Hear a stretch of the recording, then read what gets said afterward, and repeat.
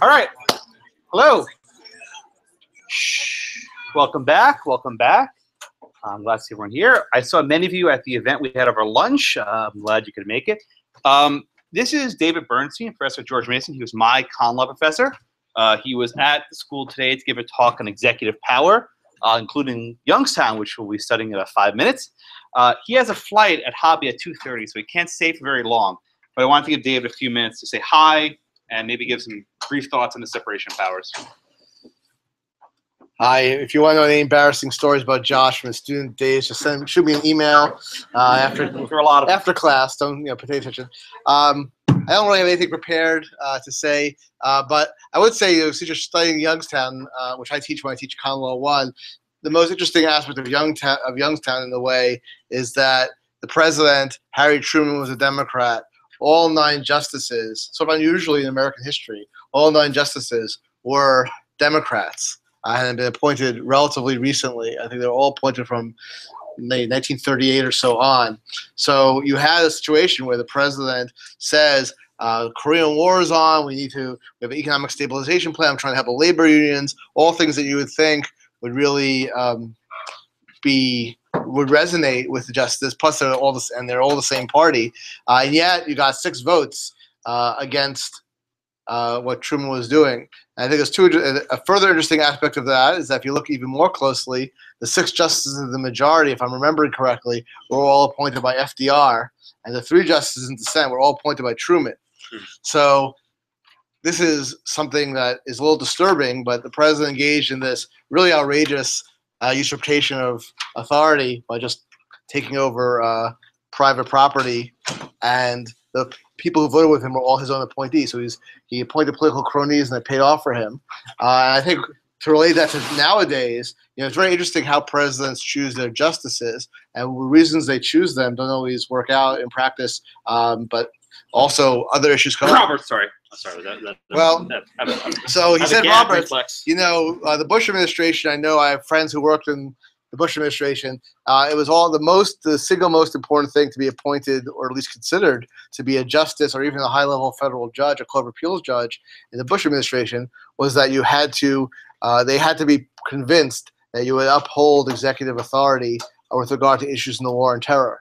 And if you consider how ridiculously short-sighted this is, this may make you happy if you don't like what Bush-appointed justices would do otherwise. But you have someone like Chief Justice Roberts or Alito, they may be on the court 30, 40 years. The war on terror issues will come and go, and there'll be literally hundreds of other really important issues. And for a president to think, well, all that's really important is this one thing that's happening right now, just shows a lack of broad-mindedness. But final thing I mentioned to Josh earlier, when this case is taught, I don't know if Josh was going to mention this, it's not usually brought up. If I'm remembering correctly, and I didn't teach Common Law 1 last semester, I taught it in 2014, but if you read the case closely, it's not exactly how it's portrayed, because it's always portrayed as, wow, the Supreme Court really stepped in and told the president in wartime that he couldn't the courts are not eager to get involved in wartime decision-making. Think of the Japanese internment cases, right? That's pretty outrageous, but in the middle of World War II, the fate of the nation's at stake. The Supreme Court doesn't want to get blamed if anything goes wrong, right? So why would they want to step in here? Well, if you read especially the dissent closely, and they think this is a positive, I'm not sure why, they point out that actually the issue here was the labor unions working at the steel mills want a raise. The steel companies don't want to give them a raise. Unless the president agrees to pay more for steel, which they're using for the war effort. President says, I can't pay more for steel because that would ruin my economic stabilization plan, whatever that was. So in the end, it really wasn't about, oh my God, if he doesn't seize the steel mills, there won't be weapons to fight in Korea. It is, will the president's economic stabilization plan go down or not? David, are you doubting the sincerity of the president's assertion of national security? I am. Are you doubting the Secretary of Defense's assertion that he needs this for the war effort? Are you skeptical? Well, it's entirely possible that Truman would have rather have done less well in the Korean War than have his economic stabilization policy go down. If he thought that was really going to help the economy, he was still thinking of running for re-election at the time, which he didn't do. But the point is that if it's less of a dramatic insertion of the Supreme Court's authority than you might think, because ultimately this wasn't really about can the president seize steel mills, without which the war effort may go down. And it really was about can the president seize the steel mills without which his economic stabilization plan will go down. And if it's that important, the Congress could just revisit the economic stabilization plan and take into account that they had to pay more money for steel. So that's all I have to say. Okay. All right. So be nice to him. He's my former student. He's one of my few former students. You and John Click, I think, who are in academia now. So yeah, not many of us. Live long and prosper. I will. All right, David. Thank you so much. Thank you. Thank you. Have a safe trip. Have a safe flight back to Washington. Hope you. This is a hazard. I've fallen over it a number of times, unfortunately. All right. Thank you, David. See, I gave him 5 minutes, and he's already gone. That's all he needs. All right. So I welcome back. I hope we're going to have a nice class. If you were at David's lecture, hope you enjoyed it.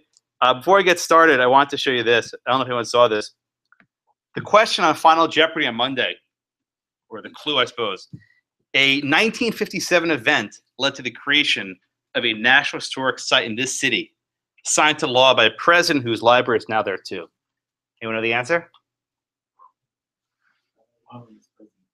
Okay. I forgot what the event was. Where's President Clinton from? He's from Little Rock. What happened in Little Rock in 1957? Oh, yeah. What happened? Little Rock. Little Rock 9, Cooper v. Aaron. Right? So the answer was Little Rock. Of course, we're talking about Cooper v. Aaron. Not a single contestant on Final Jeopardy got the answer right. They all wound up with $0. So all of you,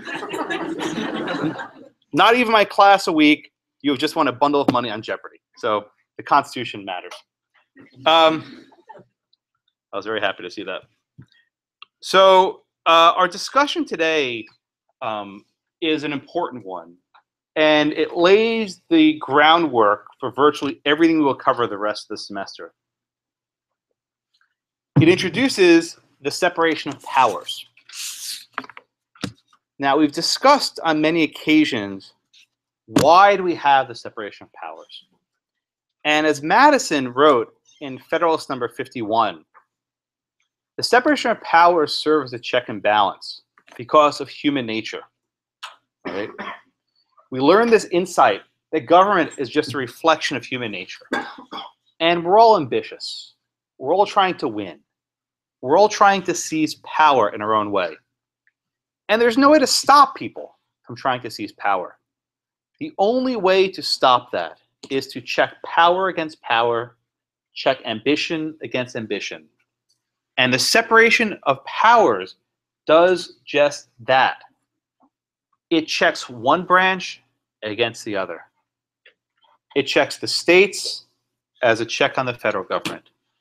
The people are a check on the executive. The courts are a check on Congress. Every single aspect of our republic, not democracy, we do not have a democracy. I don't want to hear that word. It's a D word. It's a bad word, right? Every aspect of our republic is premised on checks and balances. When those checks and balances fail, that is when the Constitution, which we all keep in our pockets and we keep it near our hearts, right? That's when this becomes just a piece of paper, right? They're just parchment barriers. Separation of powers are real. And as we've discussed a few times, Articles 1, 2, and 3 define what are the branches. We did this last week. And take out your Constitution. We'll go through it, right? Article 1, Section 1. Right? Article 1, Section 1. Have them on your desk. They shouldn't be in your bag. They should be on your desk ready to go. Article 1, Section 1, right? All legislative powers herein granted shall be vested in a Congress of the United States, which will consist of a House of Representatives and a Senate. What does it mean, all legislative powers herein granted? Only those powers listed in the Constitution, or those powers that are enumerated in the Constitution, are available for Congress to use. Article 2, Section 1. The executive power shall be vested in one President of the United States. Not all the executive powers herein granted, The executive power. What is that executive power? We'll give meaning to that. And we have Article 3, Section 1. It's very logical. Article 1 is for Congress. Article 2 is for the President. And Article 3 is for the courts. Article 3, Section 1, the judicial power shall be vested in a Supreme Court, one Supreme Court, and other courts that Congress shall create. Okay? It's not the judicial power herein granted. It's the judicial power. What does that mean? Well, we discussed last week, according to the Chief Justice of the United States, John Marshall, that includes the power of judicial review and the power to invalidate laws. The Constitution itself is silent on that. But the power is not just divided between the three branches of government. It's a common myth people are taught. The power is also divided between the federal government and the state governments. We have both what's called horizontal federalism and vertical federalism. These are two different ways. And in the same sense that Congress can check the president, the states can check Congress. The states can check the president. Originally, the states would elect the members of the Senate. The states can propose constitutional amendments. And ultimately, the people in the states are those who vote for those in national office. So the genius of our framing, to use the words of Justice Kennedy, is to split the atom of sovereignty. Right? What they did was they found a way to take sovereignty, take power, and divide it in ways that had never been fathomed before. And the innovations they made were frankly unprecedented at the time.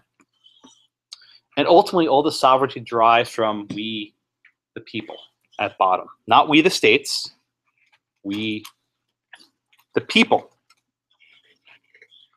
So I want to start by talking about the Youngstown case. And it's often called the Steel Seizure case. Call it whatever you want. Don't call it Shirley. But I am not exaggerating when I say that this is probably one of the top 5 most important cases of all time. Probably the top 2 or 3 of the 20th century.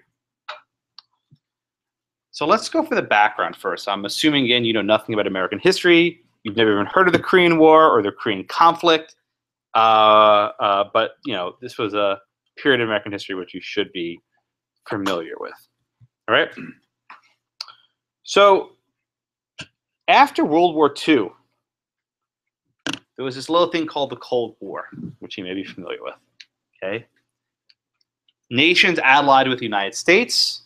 You had nations allied with the Soviet Union.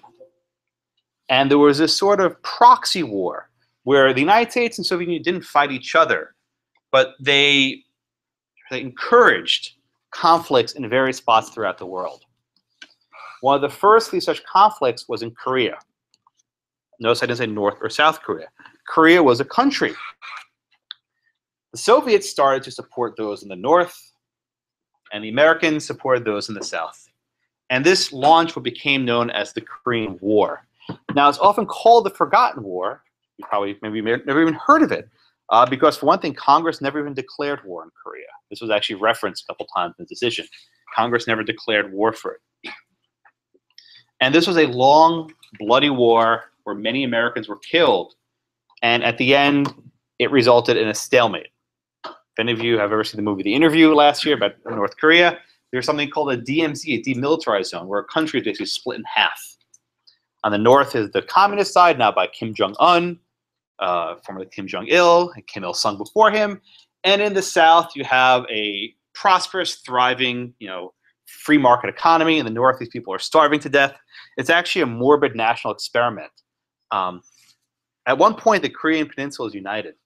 And in the 50 years since the war, the average height of people in the north and south has departed, that they're so malnourished and so hungry that people in the north are smaller and shorter. You're actually seeing like differences in genetic birth within 50 years. It's a bizarre natural experiment. But in 1952, the war in Korea was raging.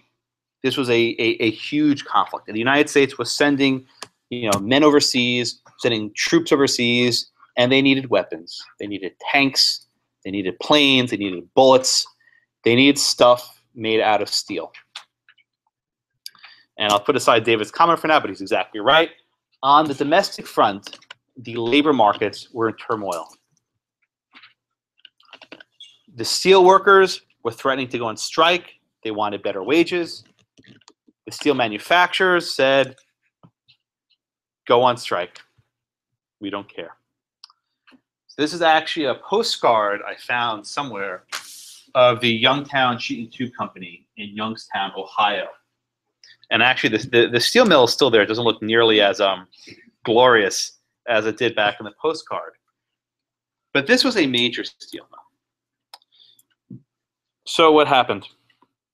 At the height of the war, the union on April 4th gave notice that they would go on strike. The strike would begin on April 9th. All the efforts to resolve the labor conflict failed, and the union said, we'll go on strike. And it wasn't just in Ohio. They were going to strike nationwide. This was the United Steelworkers of America, whatever the union's name was, right? They were all going to go on strike. They could not work out their differences. Okay. So within hours before the strike was to begin, the strike was to begin on April 9th. In the evening of April 8th, President Harry Truman announces Executive Order 10340. I think I have a picture of it somewhere. Where is it? Yeah, it's the text is here. But President Truman announced Executive Order 10340. Okay. The purpose of the executive order was to direct this guy, Sawyer. Who's Sawyer, right? No. Charles Sawyer was the Secretary of Commerce. And he ordered Secretary Sawyer to seize the steel mills. This is why the case is called the steel seizure case. He told the Secretary of Commerce, you need to take possession of the steel mills and keep them running. Now, this may not seem such a big deal. Like, what does it mean for the government to actually run a steel mill? Well, let me ask you, what would have happened to a worker who went on strike while it was under government supervision? They would have been arrested. What if there was a manager of the mill who refused to work for the government? They would have been arrested. This is, to put maybe a brown label on it, this is fascism, right? Basically, they were putting under government control this building, and if you refuse to work, you'd be arrested. Is your hand up, sir? Yes. In what way would you characterize the difference between a seizure and a temporary nationalization? Oh, there's no difference. He effectively nationalized it. I don't know that he actually took any of the profits from the mill. I think he wanted to keep it going, but it was effectively a nationalization of the industry. But thank you. Yeah. I mean, this is stuff that the Soviet Union, this was going on overseas. Truman then asked, he asked the presidents of these steel companies, hey, you guys, you want to stay on to keep operating it? They weren't being asked. They were being directed because they could have been arrested for failure to comply with the president's order. They were not messing around. Shortly after he issues this order, he sends a message to Congress. And he says, hey, guys, I don't think I need your permission. If you want to give me authority, that'd be cool, but I'm going to do what I'm going to do, right? I don't need you. I have my pen and phone. I don't deem it necessary for you to act this time. I will continue doing what I'm doing until this issue is resolved. Congress, silence. They didn't say anything. They didn't say, Mr. President, you are usurping your power. Stop this right now. They didn't say, we're going to impeach you. I think that was actually my exam question somewhere last year, involved a seizure with impeachment. They didn't try to impeach him. Silence. 12 days later, the president sent another letter to Congress. And he said, if Congress wishes, it can reject this course of action. Right? If Congress, you don't like this, you can do something about it, but, I'm going to keep doing what I'm going to do. Congress said something. So Congress, ostensibly didn't really care. They were, I guess, okay with this. But the owners of the steel mill, however, had a different idea in mind. And within hours after this order was issued, they literally found the judge at his house in the middle of the night. I don't know how do you find a judge, right? But they found a judge in the middle of the night, and they said, Judge, you need to go issue you need to issue what's called an injunction. An injunction basically says to the government, stop this, put this on hold, you cannot do this. Okay. So then the judge says to the government, you guys, you need to come to court. You need to come to court and justify your actions. And 2 days later, again, keep in mind what's going on. The war is going on. These steelworkers are about to go on strike. A federal judge issues an injunction ordering the president nationwide, not just in Ohio, nationwide, to stop the executive order. There's a word, fortitude or strength or backbone. You can use whatever synonym you want. But to imagine that this, trial judge sitting in his pajamas, right, gets this order, and 2 days later he issues an injunction nationwide. It's a remarkable act, whether he's right or wrong, but for a judge to do that in our system. The next thing that happened, though, is perhaps even more significant. President Truman didn't say, screw off. President Truman didn't say, like perhaps Jefferson would have, nah, not going to do it. Sorry. What did he do? He appealed it. You probably thought nothing of that, right? But the president could have just ignored the order and said, whatever, I don't care. I'm the president. You're the stupid little judge in your pajamas.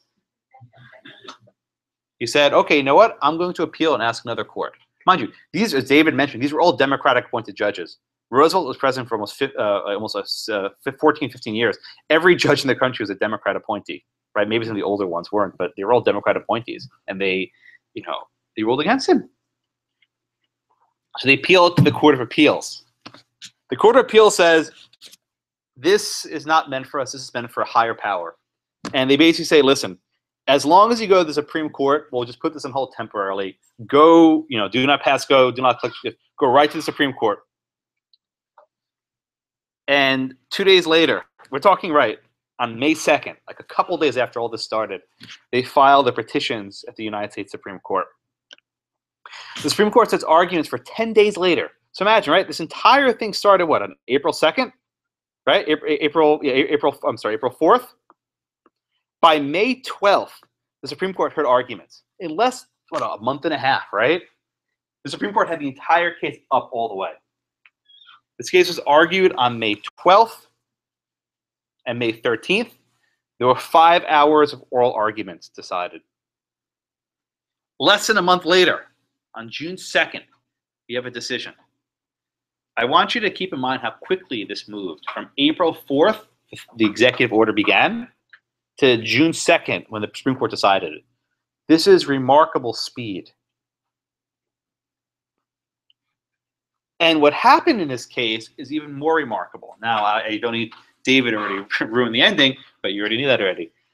The president lost. The president lost.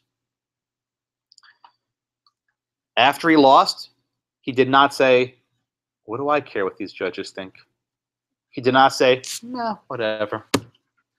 There's a story where President Truman was at the White House with Justice Hugo Black, who wrote the majority opinion, and they were drinking. And Truman said, Hugo, your bourbon's delicious, but your decisions are awful, or something like that. It's probably apocryphal, probably never happened. But I like to tell that story because it suggests that, like David mentioned, there is a rule of law. And even though the president thought he could do this, when the court said no, he listened. And that doesn't always happen. Why do people obey courts? I asked you this question, more than you can probably count. Why did Truman listen? He could have said, listen, we have a war. We have a war going on. Men will die if I don't do this. You want blood on your hands, Supreme Court? You want blood on your hands that they don't have tanks and they don't have bullets because of your stupid labor strike? That's why this case is of such significance. And we'll be talking about this case a lot throughout the semester. We'll be coming back to it on a probably weekly basis because I think it informs much of contemporary debate about executive power and whether Congress supports the president or not. All right. So any questions in the background of the case? How did it get fast-tracked to the Supreme Court Yeah. without actually being heard by the Court of Appeals? So there's actually something known as a petition for certiorari before judgment. There's actually a procedure to go straight from the trial court to the Supreme Court. Very rare. I mean, it's only worked, I can count maybe a couple times that I can think of. It's very rare. But in a case like this, the court moves quickly. We'll do another case, I think next week, called Dames and Moore v. Regan, involving the settlements from the Iranian hostage crisis. And I think that was also resolved in a month or two. So Bush v. Gore, another example, was resolved in about a month and a half. So when the Supreme Court wants to move, they can move. Although very often when you have these rush decisions, they produce very fragmented outcomes, which is why we have, what, like 5 or 6 opinions you have to read? Yeah. Hold on, that's Paul? Yep. Paul, yes, sir. I'm trying to get your names. It'll take a while. A lot of you. What was the public perception? Like, who was the public side on? Like Truman, or were they mad at the strikers? I don't know. You know, that's a good question. If you want to pull a public opinion poll, I don't know the answer. If I had to guess, the fact that Congress was silent, and Congress represents the people, I'm guessing people weren't too upset by this. If I had to guess, I don't know. I mean, the only people who really lost out here were the steel mill owners. The unions people were fine; they were on the job, right? It's the steel mill owners that stand to lose. All right. Okay. Where did I finish last time? I don't think I did this for it, have I? Okay, I'll call on you. Is that Anna? Mm-hmm. So Anna, what are the possible sources of authority for the president to take an action? It has to come directly from Congress or from the Constitution. Exactly right. Exactly right. There are 2 possible sources of authority when the president takes an action. There can only be 2. The first is from the Constitution. The second is from an act of Congress. So we have here Article 2. And it says here the executive power shall be vested in the president. What is the executive power? We think of the executive power in terms of what the Constitution gives the president and what Congress gives the president. When the House and Senate pass a bill, the purpose of that bill is to give the president power or take it away. It goes both ways. But any bill is meant to adjust the executive's powers. Okay. Now, Article 2 of the Constitution, if you look at Article 2, okay, someone just call out the page number whenever you got it. Was it? 27, okay, thank you. Article 2 of the Constitution lists a number of powers. So if you look on the following page, it's Article 2, Section 2, or 2 pages later. The Constitution lists a number of powers that the president has. It says the president shall be commander-in-chief of the Army and the Navy and the militia. Okay? What does that mean? Delaney? Delaney, what does that mean? The president shall be the commander-in-chief of the Army and the Navy. Fluffy. Whoa. George Washington was fluffy? What's his fluffy business? What do you mean fluffy? He's a different word. I'm not getting the meaning. It's like more of a title than like a real power. Oh, it's a title. Well, what comes with that title? I mean, he can send the troops. It has to be approved by Congress. So I guess he has the power to send them. So can he command the troops? Yeah. Okay. So the commander-in-chief means he can command the Army and Navy. Command, yeah. But where does the power to raise the troops, the power to send the troops abroad, where does that power come from?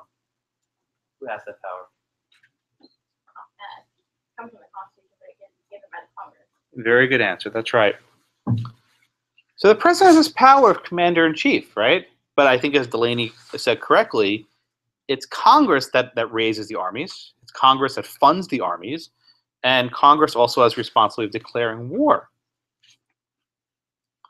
So we ask ourselves, is that Samuel? Samuel, can the president rely on his commander-in-chief powers in order to seize steel mills? Not obviously in the end result of this, no, but it had been similar seizures had been approved during time of war, but that was with the authority of Congress and was given on limit. I'm not talking about Congress yet. I'm saying just on the power of the Constitution. We'll get to Congress in a few minutes. Just on the commander-in-chief power, does that give the executive branch the authority to seize the steel mill? Just the Constitution. Why not? Why can't he say, in order for me to command my troops, I need steel, and therefore we're going to use this steel so I can have my troops have tanks and guns and planes? It sounds more like gathering resources for the war, which is something that's more assigned to Congress to raise and support this. Very good. So, Antonique, what then can the president actually do under the commander-in-chief authority? What does he actually have the power to do then? I guess just initiate it, Initiate what? whatever decision you want, and then try, kind of like ask for permission.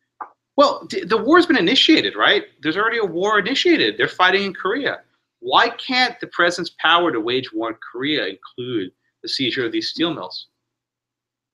Because those powers aren't delegated to me. Yeah, but he can say, this is part of my war effort. Look, I'm already fighting this war. Truman was commanding the war effort in Korea. Why can't he rely on that to seize these steel mills in Ohio?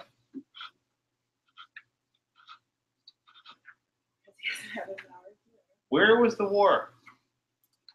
Let's do it. Yeah. Ohio. There was a war in Ohio? I don't know. What war was being fought this time? For the steel mill. What war was going on in the world at this time?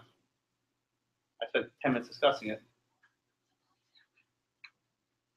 Who were we fighting against in 1952?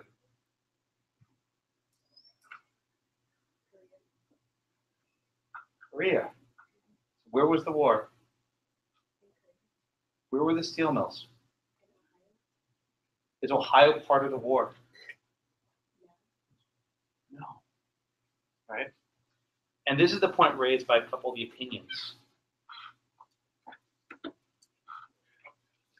Even if the commander-in-chief has power under the Constitution, it's under the war. The United States was not at war. The theater of war was not broad enough. Because think about it this way, right? If the president could have a war in some far-flung country and use that to justify action domestically, he could do anything. If we're fighting in Libya, Korea, Iraq, wherever it is, right? Afghanistan, if that faraway war could be used for the president to do whatever he wants domestically, then the president can do whatever he wants.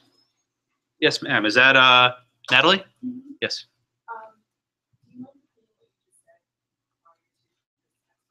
You said, so the conclusion there was. Ohio is not part of the theater of war, so the commander-in-chief power would not authorize military action in Ohio. Okay? So say we are in a state of emergency, does that give the president unlimited powers at that point? I am so glad you asked that. Is there an emergency power clause in the Constitution? Is there, you can look, it's not there. There is no emergency power clause in the Constitution. There was actually a reference in Justice Jackson's dissent to a president who seeks to rule by decree. The country that happened was in Germany. The German Constitution prior to the rise of Adolf Hitler allowed for rule by decree, where in states of emergency, the laws can basically be repealed, and the chancellor, the president, can do whatever he wants. So Venezuela has something similar right now. Chavez said that many times. Unsurprisingly, those emergency powers are never relaxed. And once you have a state of emergency, it goes on forever. Thankfully, we do not have that. That even in times of crisis, the executive lacks the authority to do whatever he wishes. Okay. So the clause in the Constitution was, that doesn't help the president at all. But what about inherent powers? That's Paul, right? Paul, what are these inherent powers that the court talks about? Implied or inherent powers. What does that mean? It's powers that are given to him by the Congress. No. Those are express. If it's from Congress, it's express. Right. I'm talking about implied or inherent powers. What does it mean for something to be implied? Not really be there, but Yeah, I'm not saying it directly, but it's it's there in the background, right? So what do you think an implied power is?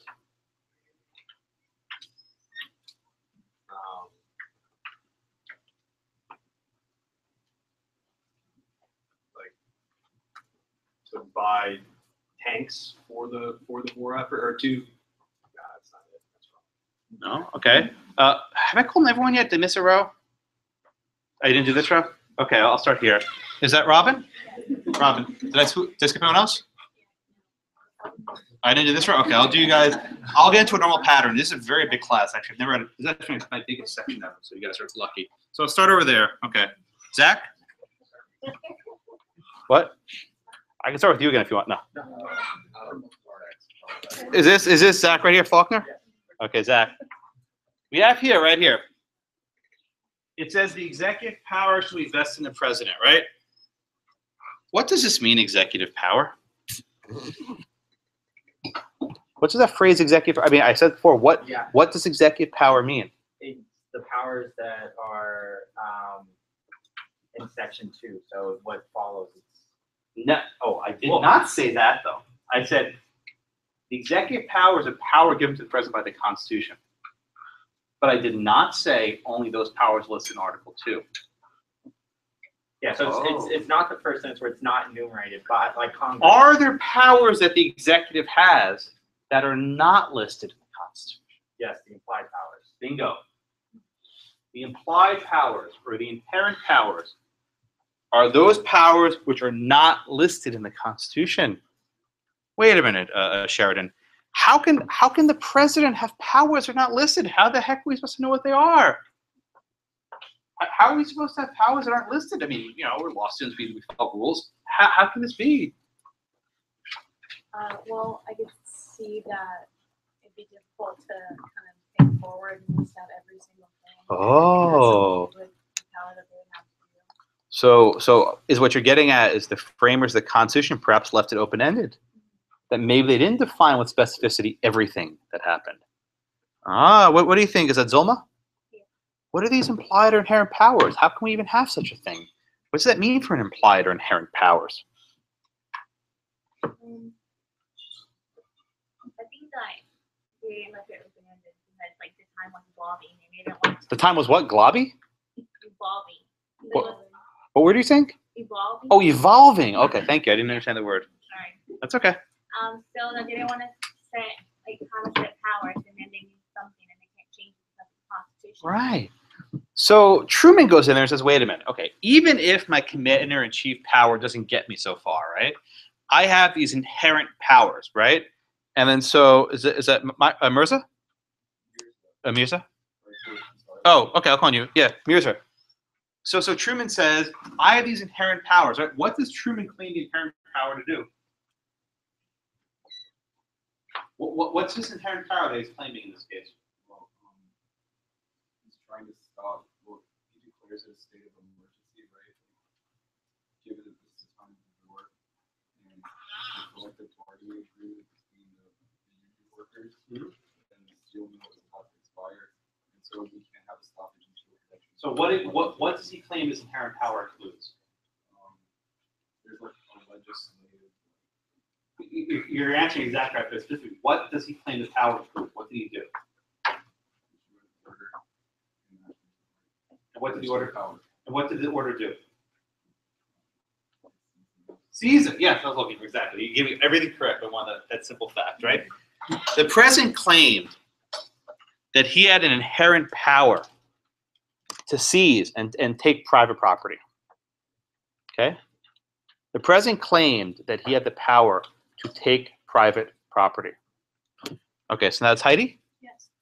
Heidi, does the government have the power to take private property? Congress. Bingo. Bingo. Turn to the Fifth Amendment, everyone. I'm telling you, keep these constitutions out. We'll be going back and forth them all the time. The very last word in the Fifth Amendment, if you have a page, just called out. 44. There it is, 44. Very last word. Very last clause. Nor shall private property be taken for public use without just compensation. It's right there, right? The Congress has the power to take private property for some sort of public use. And I think we would probably agree that, you know, a labor strike and a steel storage might be a public use. I mean, maybe not, but we can assume that for now. The Congress shall take it and they provide for just compensation. So here we have an express power given to the Congress over seizing a property. The president claims, wait a minute, I got that power too, it's just not written, right? I have the same power, it's just the framers didn't write it down because they didn't think of the need to take property. Oh, how do you respond to that argument, Lexus? How do you respond to the argument that, you know, the framers specifically wrote it right here, Fifth Amendment for Congress, and then they said nothing about the president? How do you respond to that?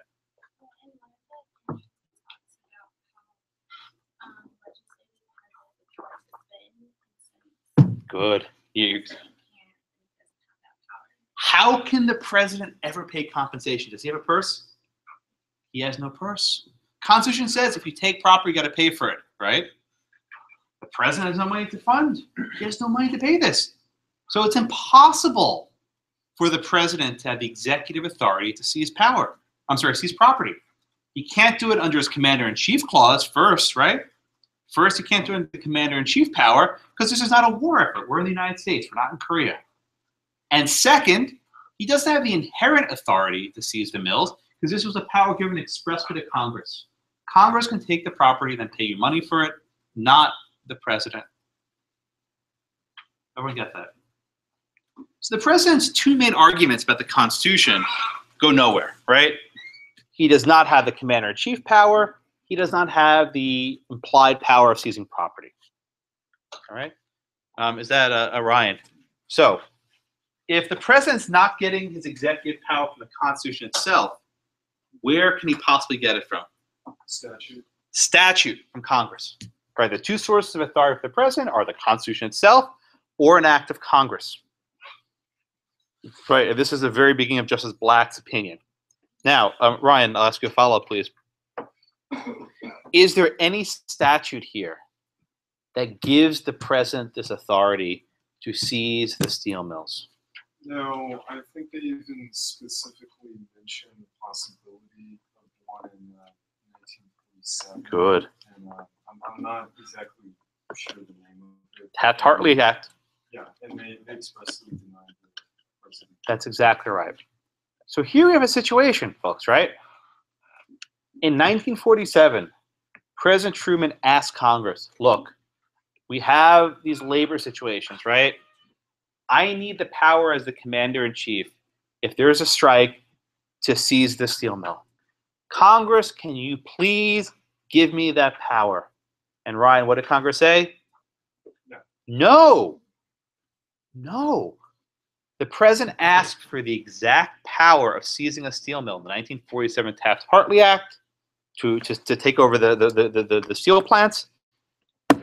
Congress said no. Well, so to Justice Black, I'll come over here, Robin. To Justice Black, the majority. And by the way, I like showing you the picture of these people because they're interesting characters. Justice Hugo Black was majority. He was a Roosevelt appointee and Alabama senator. His biggest claim to fame before he came onto the court was that he was a member of the Ku Klux Klan. And it was actually only announced, or actually everyone knew, but it only became public after he was confirmed to the Supreme Court. And there was this very dramatic episode where on the first day of his service, some member of the bar rose and says, we do not want him on the court, and that didn't go anywhere. But interestingly enough, he was a lawyer, but he never practiced. I think he was like a traffic judge or something. He's never been a judge. And he would become a committed textualist, right? He believed the text of the Constitution meant what it said. So the Constitution says, Congress shall make no law abridging the freedom of speech. He said no law means no law. And he invalidated every single free speech case that he saw. So there are lots of cases in the 60s involving obscenity, where the court had to decide whether some sort of pornographic film was obscene. And they actually had a movie theater in the Supreme Court. And they would actually screen these pornography movies for the justices. Well, Hugo Black refused to watch them because he said they're all protected speech. I will not invalidate anything. They all be protected. So that was Justice Hugo Black. But among other things, he was a formalist, right? What do I mean by that? He was very strict in his approach to interpreting the law. So Justice Black says, again, there's two ways president's power, from a statute or from the Constitution. So he said, so Robin, does the Constitution give the president this power? Yeah. That's right. Does the statute, the Taft-Hartley Act, does that give the president the power? No, it's still predicted according to reflex. Okay, so to Justice Black, Robin, if the Constitution doesn't give the power and the statute doesn't give the power, what's the answer? President loses, right? Very formalistic, right? You look at the statute, you look at the, what do you call it? You look at the Constitution. If that doesn't give the power, it's a cake, right? So if you notice, Justice Black's opinion was awfully short, right? I'm sure you enjoyed that part of the reading, right? It was awfully short. It didn't take up much time. He looks at, okay, you have the commander-in-chief power, you have the statute. So you know what? It's categorical. This is a legislative power. Seizing property is legislative. President's executive. You can't do it. Okay. He's a very strict approach to the law. Okay. Opinion. Justice Black. Very interesting guy. A very interesting jurist. So he was on the court for almost 34, 35 years, a very long time. Okay, the second opinion was by Justice Felix Frankfurter. Justice Frankfurter was a Harvard law professor. He was a genius. He graduated college at a very young age, went to Harvard Law School at a very young age, became a professor at a very young age. And he was a very close advisor of President Roosevelt. And basically all of his students would go on to work in the Roosevelt administration. They were called the hot dogs after Felix Frankfurter. It's true. And he had a very oversized influence on the court, although he was sort of a lackluster justice. I don't mean that as a knock on him, but he was very much into what can be called judicial restraint. He didn't want the courts doing bold stuff, which is what most people want. Well, some people want courts to do. He's very much into deferring to the democratic process. So here, Frankfurter says, listen, we're not going to try and define the president's powers so specifically, the way Black did, right? We're going to be a little bit more flexible. But he says, look here. Congress has a power to seize property. Congress considered with this 1947 act whether they can seize property. And Congress told the president, no, you cannot do this. For Frankfurter, that's the end of the matter. Okay? That's the end of the matter. But he does add one element that I want to focus on briefly. Is that Katie?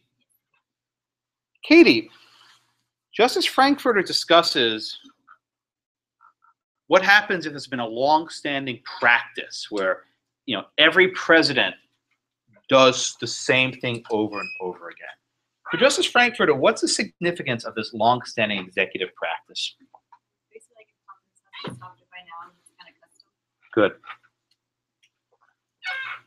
The Constitution is very, very silent on questions of executive power. We don't have a lot to go on. I showed you the clauses, right? There's like 2 or 3 clauses that are relevant.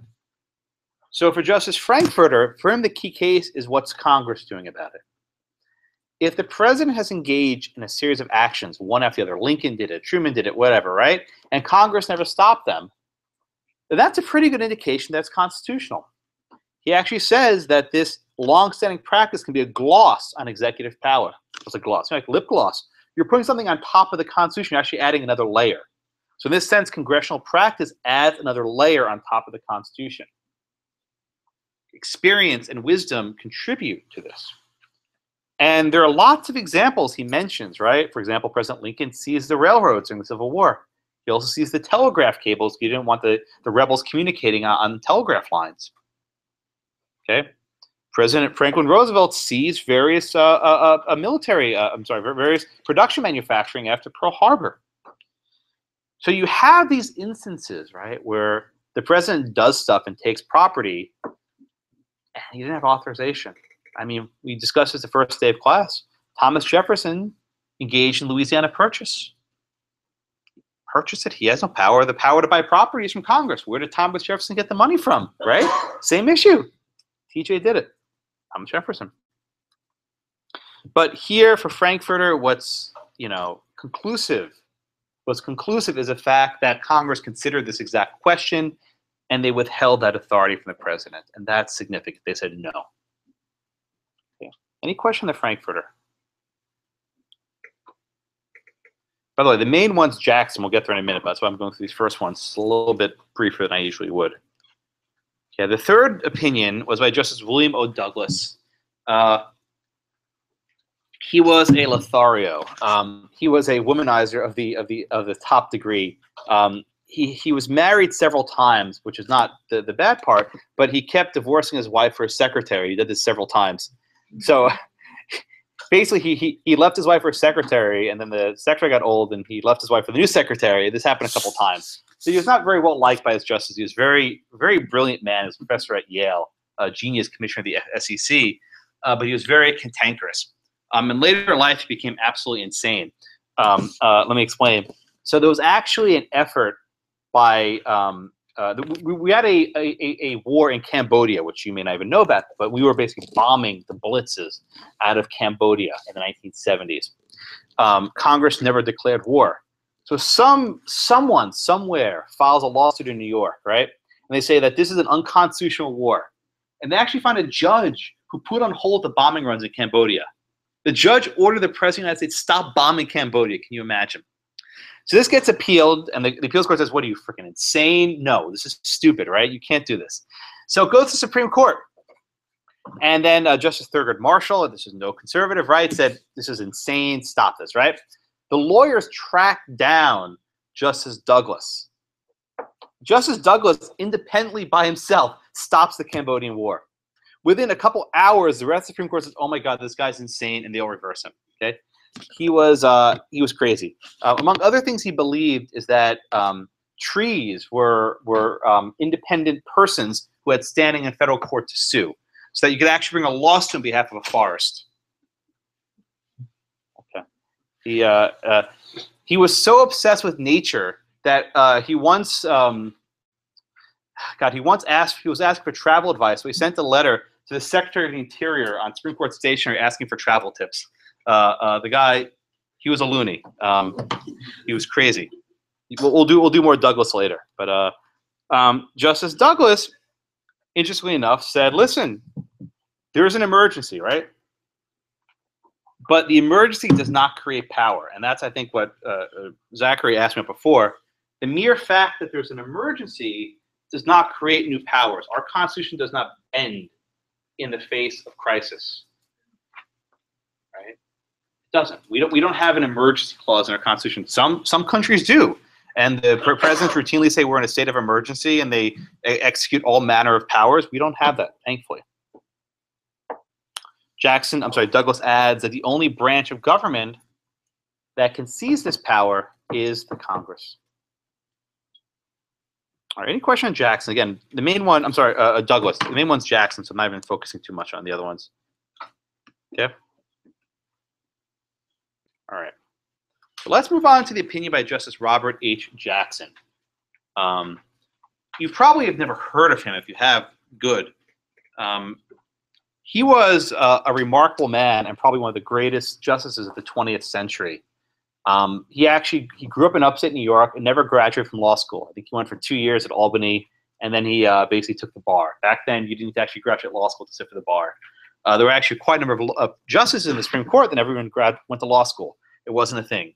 You would read the law as an apprentice, and then you become it. But Jackson worked up the ranks as a lawyer in the Roosevelt administration. First, he worked as a Solicitor General. The Solicitor General is the top lawyer who argues for the Supreme Court. And then he became the Attorney General of the United States for President Roosevelt. And from there, he was appointed to the U.S. Supreme Court. So Jackson has, oh, and I should add one more point. After the conclusion of World War II, something called the Nuremberg trials were held. The Nuremberg trials were actually a court proceeding to prosecute the Nazis for war crimes. So you may ask, why the hell are we prosecuting these Nazis? Why don't we just take them back and hang them or gas them or do whatever we want to them, right? And it was men like Jackson who said, we need to prove to the rest of the world that we're committed to the rule of law, right? The Nazis, they're evil. They did these atrocities. They don't deserve our process, but we are better than them, and we are not going to indiscriminately hang them. And he actually held a full trial. And surprisingly, some of the Nazis were acquitted on some of the charges. I mean, they were ultimately mostly convicted, but not all of them were executed. So the justice system, you know, did its thing. But this background is important for Jackson because you have to remember what he had been through. He was in the Roosevelt administration during Pearl Harbor when we had a sneak attack, right? He was in the administration as we were ramping up our industry to try to combat the Japanese invasion. He was in power as the atrocities and Holocaust were going on in Nazi Germany. And then he was leading prosecution of these Nazi war criminals. He was very much aware of what happens in a country where the decision to rule by decree very quickly falls into anarchy. He was involved in a country where a decision to give the president, the chancellor, Adolf Hitler, unlimited power to do what he sees fit leads to this travesty of human nature. And he also had his eyes open at the Soviet Union, a country that one after another was toppling democracies and putting them under totalitarian rule. So if you could see that Justice Jackson was writing not just about the steel seizure, which, you know, it's an important thing, but it's a fairly big, you know, minor deal. Who cares? Who cares who runs the steel mills, right? He was speaking to a different generation, a different time. And although Justice Jackson's opinion is merely the concurring decision, it's basically viewed as the controlling opinion of the court. So no one talks about black. No one. I will for a few minutes, but no one talks about black. And at the last 4 Supreme Court confirmation hearings for Justices Roberts, Alito, Kagan, and Sotomayor, they were all asked about Youngstown, and all 4 of them said, yep, that's the rule. That's what we're going to apply. So I want you to treat Jackson's opinion as if it was a majority opinion. But more than that, I want you to embrace it as a work of philosophy, right? There's this urge of law students, which I hate, of 3-part tests. They love 3-part tests. Well, you have, you know, negligence, you have battery, you know, all these tests. I don't want you to look at Jackson's opinion as, well, are you in zone 1 or zone 2 today? No, no, no. This is a reflection on human nature and government. The reason why this opinion has prevailed for 70-something years, right, is because of how true it resonates. So Jackson begins his opinion and says, you know, honestly, guys, what's affecting my decision here isn't the Constitution. What's affecting my decision is my experience as a government lawyer, my experience as the Roosevelt administration's Attorney General, right? My brother, Justice Black, he's going to look at these clauses. He's going to look at the text. Jackson's like, no, no, no, no. There is a poverty of useful resources for these concrete problems, the poverty. We don't have anything to look to. And he says, my experiences are probably a more realistic influence in my views. He's going based on his experience. Like, look, guys, I've been there. I've been in the White House when the, you know, Pearl Harbor was bombed. I was in Germany looking at these Nazis in the face. Let me talk for a bit, and then we'll see what happens. He says, the art of governing cannot conform based on an isolated clause. This case is not going to be resolved based on what commander-in-chief means. Our government is based on separateness and interdependence, autonomy and reciprocity. He had a way of writing that was beautiful. I think he's one of the greatest writers the court's ever had, but his opinion reads so well. I wish more justices could write like this. Most of them are drivel. They are. I said it. And then here comes Jackson's insight. Quote, presidential powers are not fixed, but fluctuate, depending upon their conjunction or disjunction with those of Congress. Presidential powers are not fixed, but they fluctuate depending on the conjunction or disjunction with those of Congress. Sarah? What does that mean? That means we can't, well, it depends. Yeah, it depends, yeah. What does that mean? Well, it depends on the What depends? Start over. What does that mean? he can't rely on the literal text. He has to. Who's he? The president. Good. The president can't rely on the text of the Constitution to determine the scope of his powers. Can't. Instead, Ashley, how can the president determine what the scope, or what the breadth of his powers are?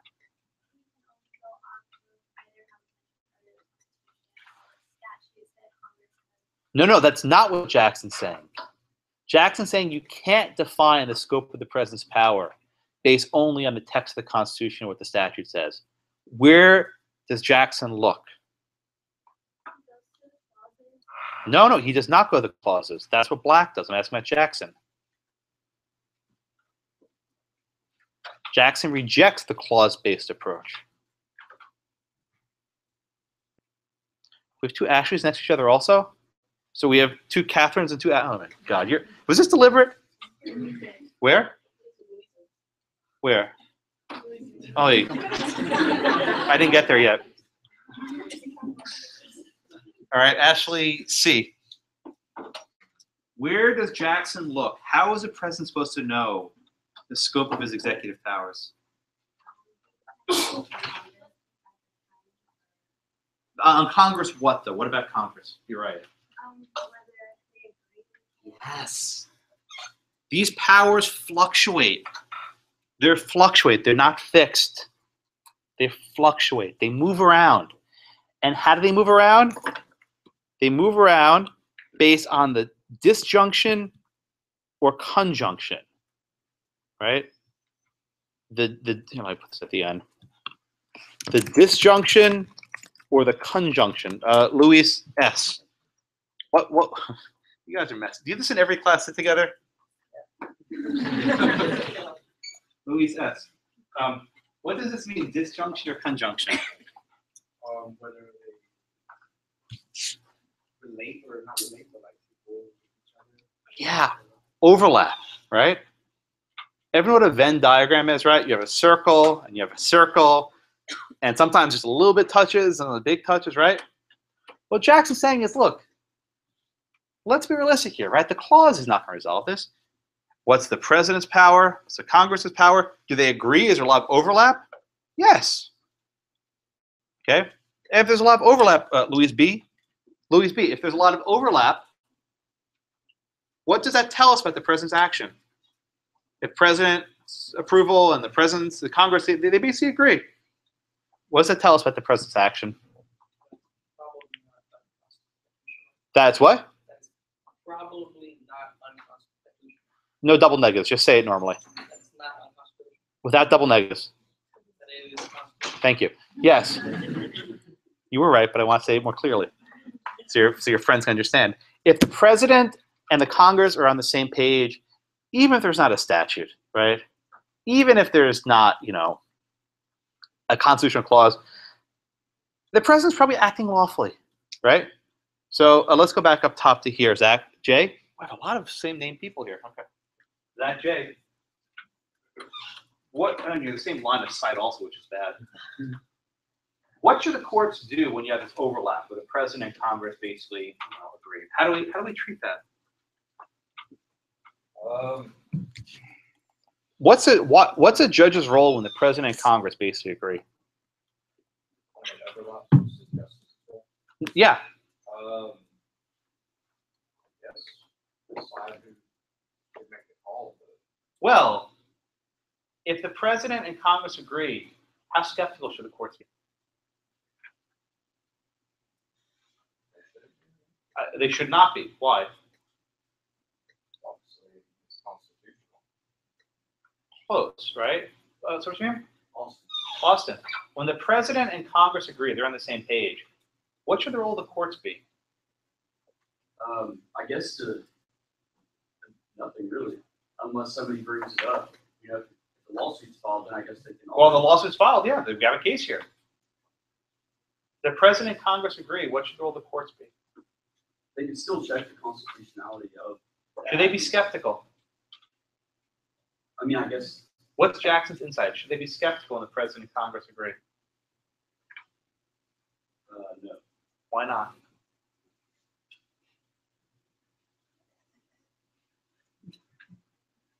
Zach, want to try it again?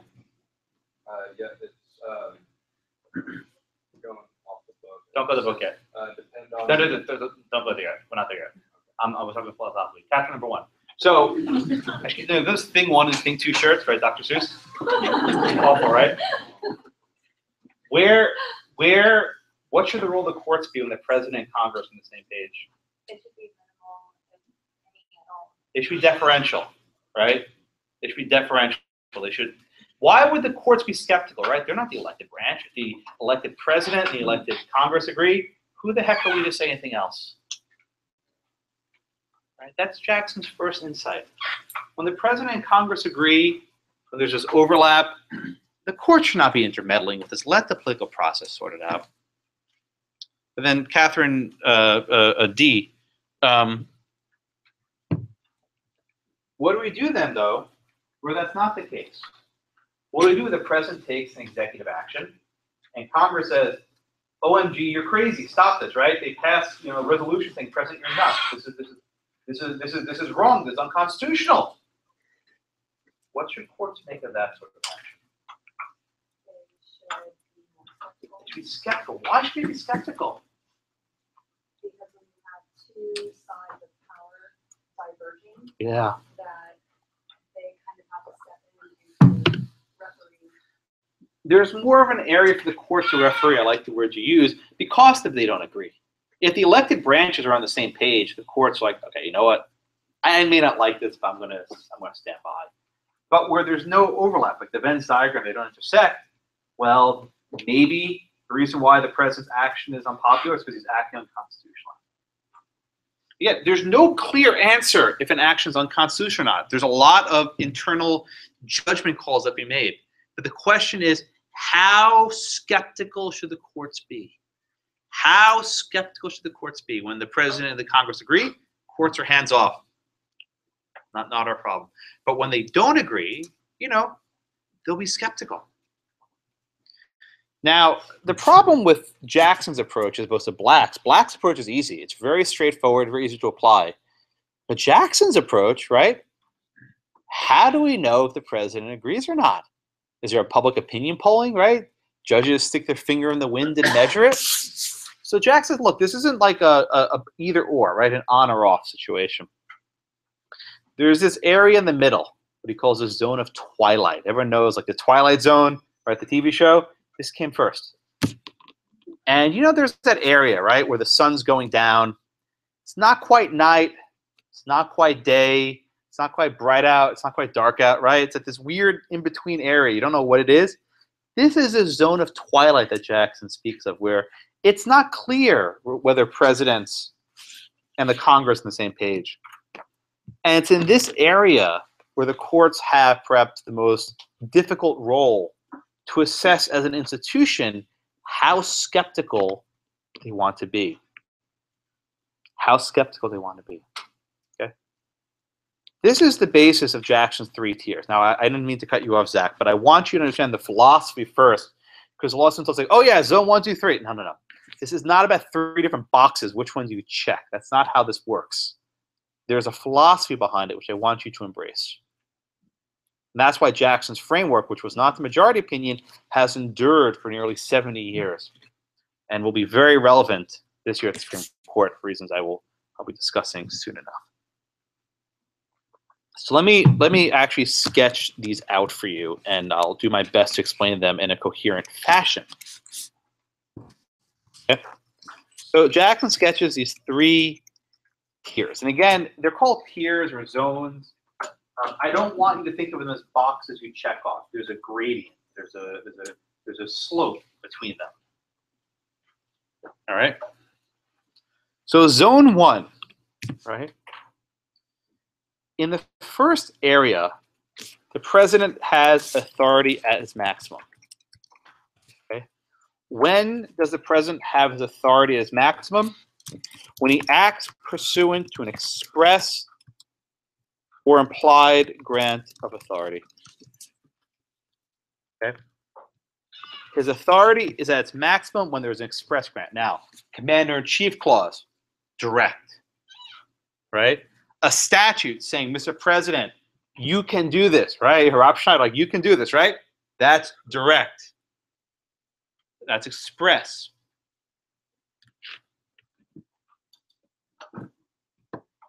What happens, right? What happens in this first zone? The president basically personifies the people. He has his power plus Congress's power. So you can think of it as he has the president's power plus Congress's power equals people. I just want to make it really simple, right? He has all of his power. He has all of Congress's power. He basically personifies we the people. Okay? In this zone, right, the courts are not skeptical. They apply what's called a presumption of constitutionality. What does that mean? They basically presume that the president's acting lawfully. If you think of it in terms of like a scale, remember like Lady Justice holding the scale? They take their thumb and they put it down on one side, saying, you know what? Even if we have, doubts about the president's actions, if the Congress and the president agree, this is not for us. We should not be skeptical. We'll give it a presumption of constitutionality.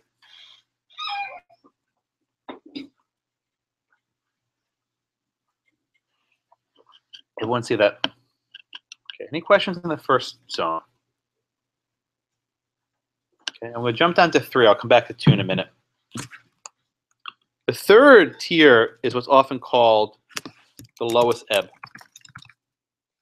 And what do I mean by lowest ebb? Think of, if you're ever at a beach, right?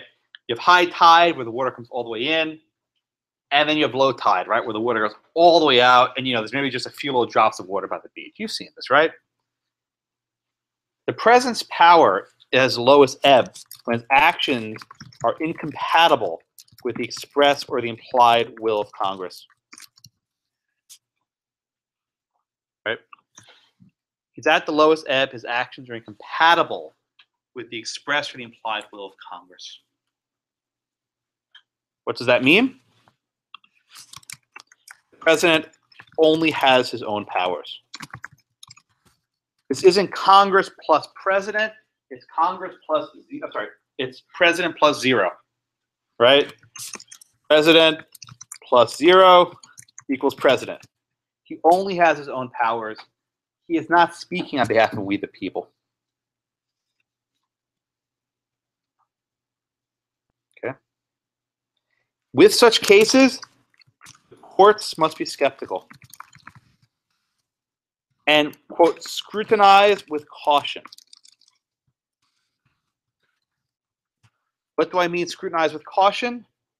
You ever take like a magnifying glass and go wrap something and look at it really closely? You're scrutinizing it. This idea of scrutiny, of how close we look at stuff, is a concept we'll discuss throughout the semester. But you scrutinize with caution. Okay.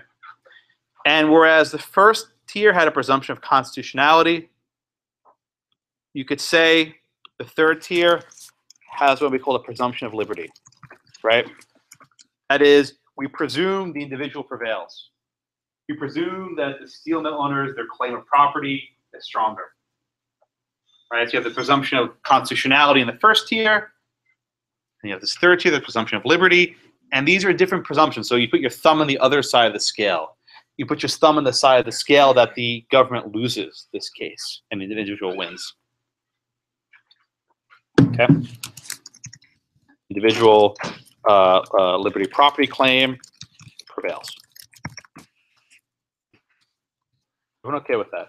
Any questions on the third tier? Okay. It's the second tier that always, students love. And not surprisingly, anytime I ask about executive power in the exam, it's always me the question of, do you fall into the second tier? Go look at all the exams. It's not going to be clear. Because if I give you a question if it's clearly in Congress's powers or not, that's not a very good exam question. So the third one is what's called the zone of twilight. Rod Serling, the twilight zone ripped up just Robert Jackson. The zone of twilight, right? So there's an absence of authority, of express authority, or silence. Okay? An absence of authority or silence. We don't really know what Congress thinks. Maybe they haven't addressed the issue, or maybe, like in this case, they've been quiet. So maybe the president has the power, maybe he doesn't. So what do we look to? Jackson says we look to congressional inertia. Quiescence. It's actually acquiescence is a word you'll know better than quiescence. What does that mean? Well, first of all, acquiescence. Has Congress agreed to past practice? This was Frankfurter's point. Has there been a long-standing practice of the president doing this and Congress has said nothing? That's probably okay.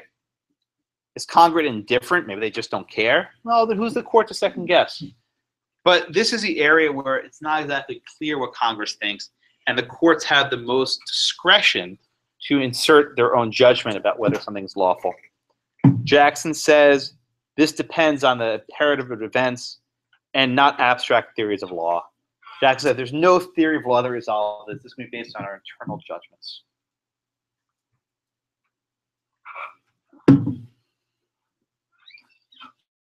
Okay, so everyone get the three areas. Again, don't think of them as like check boxes. It's awful in Sinsu that there's so much more to it.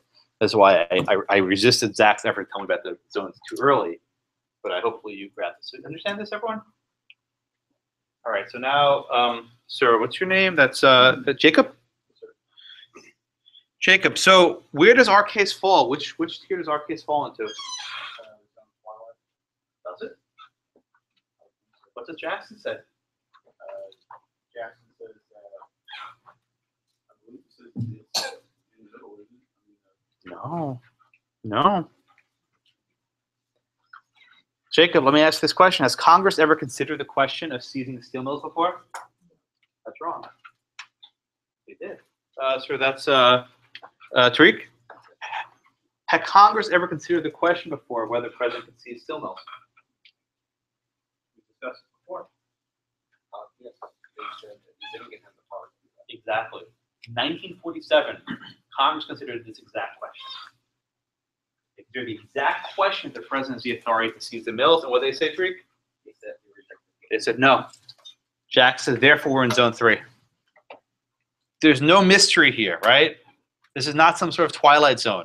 Congress said no. Therefore, I'll go back to Jacob. Jacob, therefore, because we're in the zone 3, how skeptical should the courts be? Very skeptical, right? Why should they be skeptical in this case? Because it's the president having the lowest, trying to exert the most authority. Exactly, as Lois said, it's the president's power by himself. And what did we already say? He has no inherent power to seize property domestically. The Constitution spells out that this is a power for the Congress, and the war power is overseas. Therefore, the president's inherent powers get him nowhere. Congress gives him nothing. Therefore, he has zero power to seize this property. We are in zone 3. Done. It's a severe test, Jackson says, and this is beyond his authority. Everyone get that? Jackson says we're in zone 3. This action is unlawful.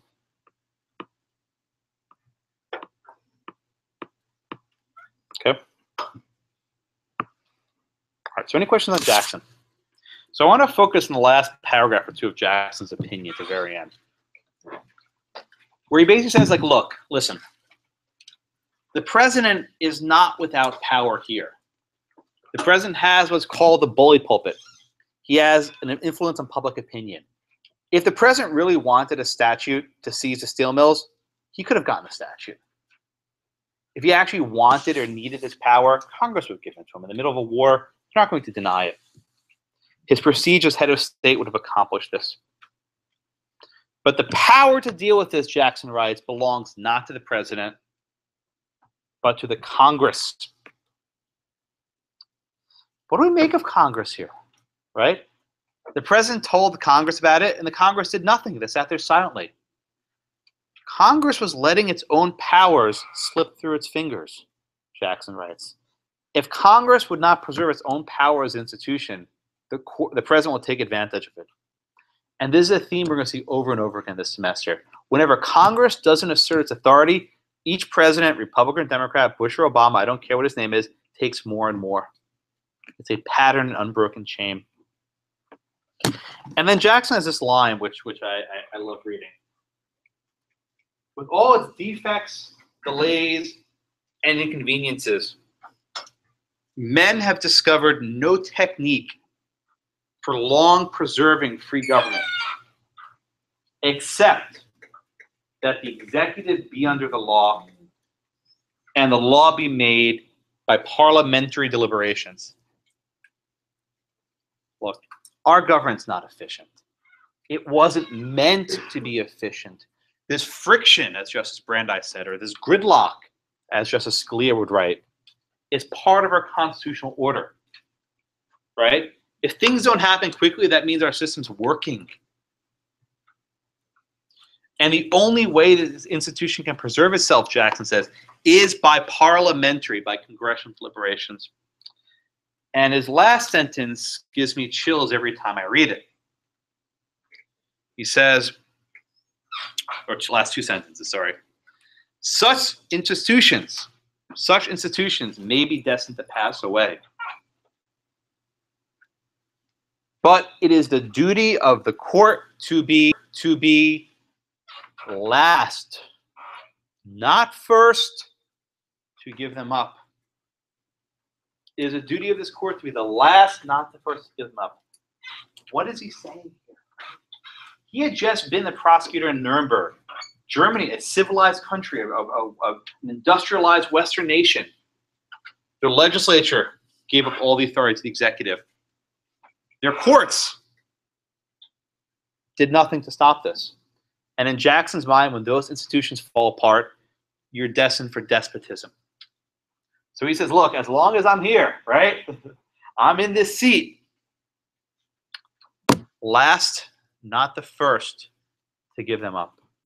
It's a very powerful rejoinder, and you can imagine a different country where a judge to write that, the judge will be arrested, right? If you imagine a German judge said that of Adolf Hitler's putsch, he'll have been arrested and thrown in a camp.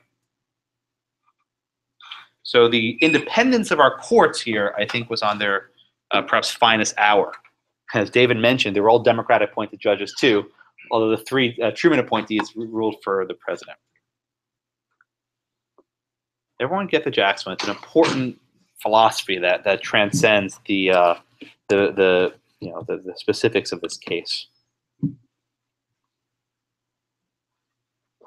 Okay, let's focus briefly on the dissent. And the dissent, basically says presidents have done this stuff before. Jefferson had Louisiana Purchase. Lincoln seized a telegraph and the railroads. FDR seized an aviation plant in California. Look, government's subject to the law, but the president has a duty to keep us safe. Okay? There's no cause to fear tyranny here because the president's acting faithfully. Okay? In other words, let's just let the president do what he's going to do. This got 3 votes. Again, all the Truman appointees voted in this fashion. So in the aftermath of this case, within minutes, Truman ordered the release of the steel mills. Truman complied with the order. He did not have to. Imagine what would have happened in our country. Same way Governor Orville Faubus of Arkansas told the Supreme Court, not going to do it. President Truman complied. Imagine for a moment, if you will, if Truman had said, no, no. Justice Jackson, go stuff it, right? Go take your zones of twilight and go somewhere else. That's when the Republic falls apart. Ironically enough, the strike lasted 50 days because the second that the troops went away, the workers went on strike. David hinted this before. Our war effort was just fine. The strike went 50 days. Everything was okay. So you see here, and this happens a lot, the government lies about how serious things are. When we do the Korematsu case in a couple of weeks, we'll see this briefly, but the government often lies about how dangerous things are. And this is why this idea of skepticism when Congress doesn't agree, I think is well placed.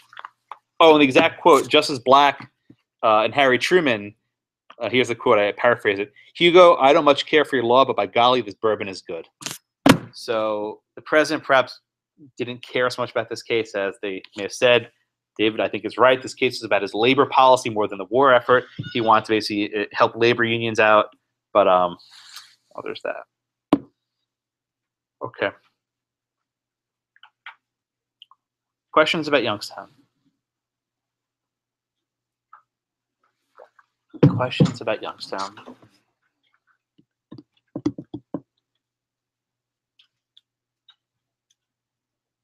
No? Okay. So the major opinions I want you to remember are Black. Black has this categorical approach where you have the executive power and legislative power separate, and you have to read these clauses literally. Jackson rejects that categorical approach, and he says we have to look at how closely aligned the president and Congress are, and that tells us how skeptical we ought to be.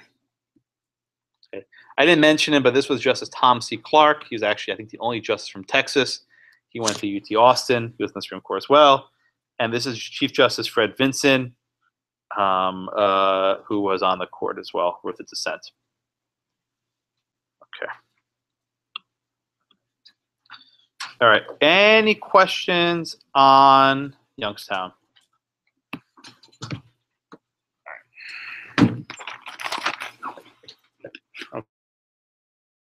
All right. So let's move on to McCullough v. Maryland. And McCullough is probably one of the most important cases of the early years of the Republic. Okay, it was a John Marshall decision that had significant implications for the national republic.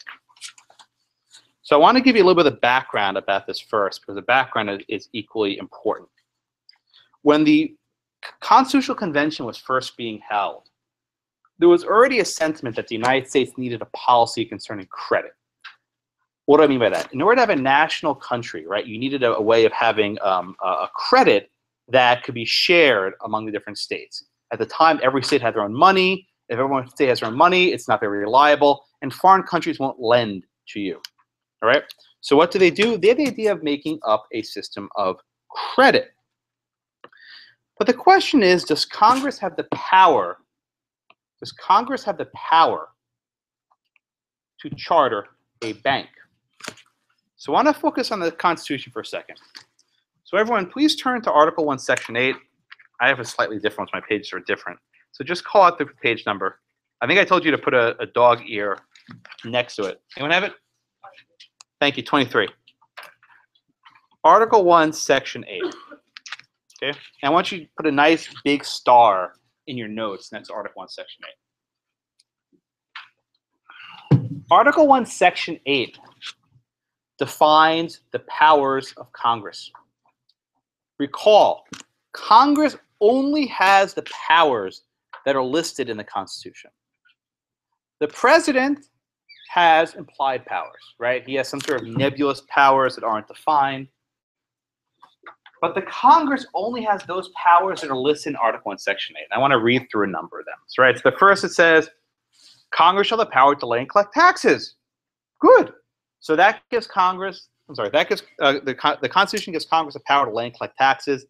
That was actually a very big deal. Believe it or not, at the Articles of Confederation, they had no power to collect taxes. Okay. Second, Congress can borrow money.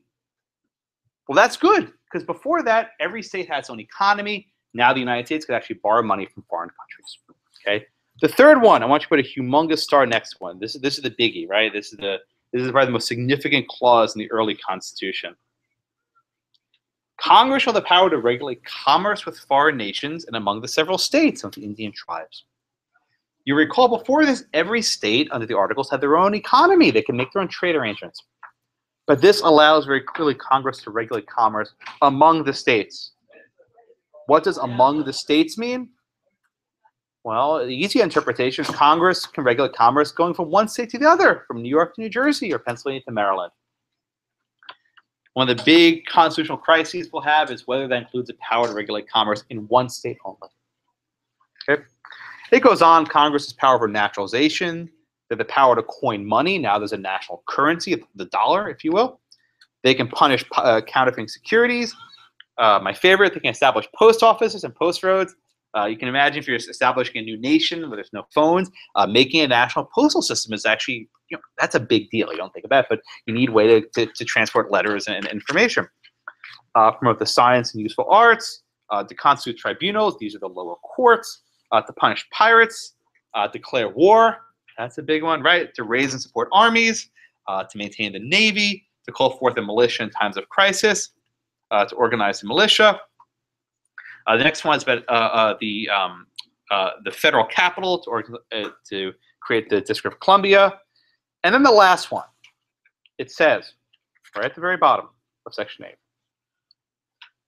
8, put another big star next to this one. To make all laws which shall be necessary and proper for carrying into execution the foregoing powers. Let me say that again. To make all laws which shall be necessary and proper for carrying into execution foregoing powers. Yes, ma'am? Oh, you stole my third question. I'm going to get through 3 questions, I promise, okay? Really, these are planned out, right? Give me 2 or 3 questions, right? So where was I up to? Nicole, did you? Okay, actually you're here. 1, 2, 3. Oh, wow. That was totally by chance. You get the third question, right? So Shelby, right? What does that mean? Congress shall have the power to make laws which be necessary and proper to carry into execution the foregoing powers. First of all, what does this mean, the foregoing powers? What does that refer to? When it says, they have this power to do stuff about the foregoing powers. What are these foregoing powers? Here, I have it up here. Right? What's this mean, foregoing powers?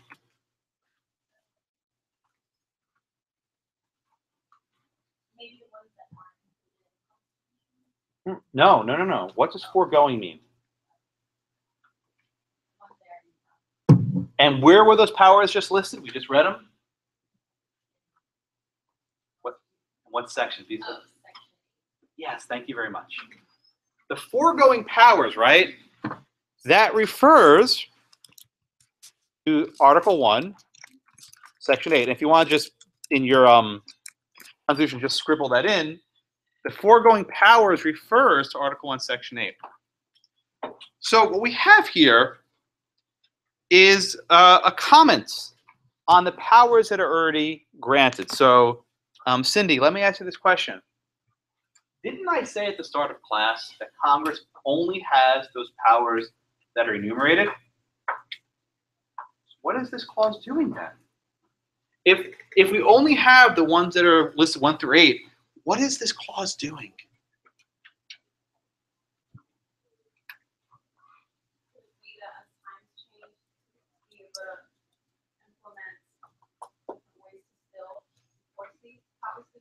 Good. And Natalie, you got your question, right? What's an implied power? You already said that was my next question. What's an implied power? Good. Would be a power, or it would be an opportunity to execute things, or Mhm. it's the ability to execute what is necessary. Exactly. Exactly right. So the framers of the Constitution, we'll get into this debate in a minute about what they actually meant, but let's just focus on the text first. The framers said it's not enough to simply list, these 20 things like building post offices, right? And, all these other little silly things about, raising the Navy. Congress may need to do other stuff in order to actually implement those things. I'll give you a very easy example. Whitney? So Congress has a power, it says right here, to establish post offices and post roads. My favorite one, right? I love that clause. It's a mailman clause, right? To establish post offices and post roads. Does the Constitution give Congress the power to buy horses and buy wagons that the mailmen can use to carry letters? Ah, beautiful words, right? Not expressly, but what does the Constitution do?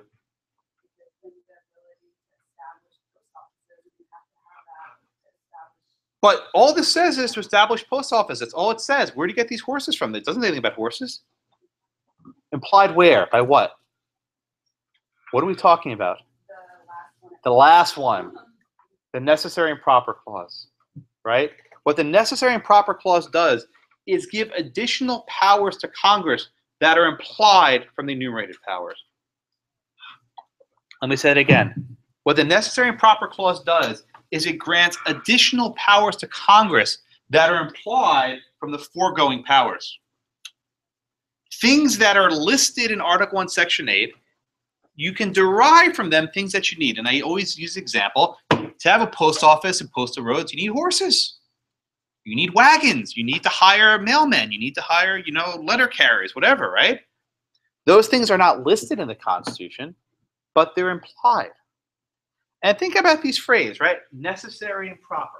Necessary and proper. Whitney, I'll call you once more. In order to have a mail system, do you need horses in 1789? Yeah, that's absolutely necessary. Whitney, I'll ask you a follow-up question. Is it an appropriate or proper method of running a postal service to have horses? Yeah, I mean, that's an easy one, right? No one will have any doubt. I don't think anyone would. Maybe you will, right? That to have a postal system in 1789, you need horses, you need wagons, you need letter carriers. That's easy as pie, right? So what the framers did with the necessary and proper clause, often called the elastic clause, is it gave them some wiggle room, some stretch, right? So that they can actually run a functional country, as Natalie said, and it was Cindy, and anticipate things that hadn't happened yet, right? They're going to need to do stuff that wasn't clearly in the Constitution, right? They're going to need to do stuff that's not clearly there. But there's a limitation. So Nick, can they do anything they want under this clause? Like, could they use the, let's say, use this postal power and use that to justify, authority to, force people to become mailmen? I don't know. Make something up, right? Yeah, let's say they're having a shortage of people applying to be mailmen, and they say, look, we have this power to establish post offices. We're going to require all men at the age of 18 to register and serve a year in the postal service.